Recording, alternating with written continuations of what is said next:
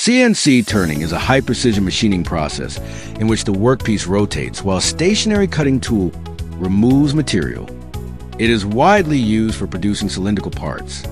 What are the key differences between standard, multi-axis, Swiss type, and lathe tool turning?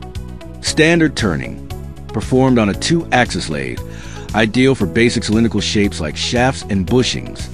Multi-axis turning utilizes advanced lathes with Y or B axes, enabling the machining of complex geometries in a single setup. Swiss type turning features a guide bushing for enhanced stability, making it ideal for small, high-precision parts in medical and aerospace industries.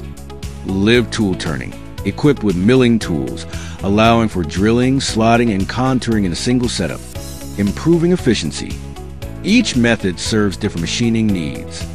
Fast Pre-C provides high-precision CNC turning with fast turnaround. Contact us today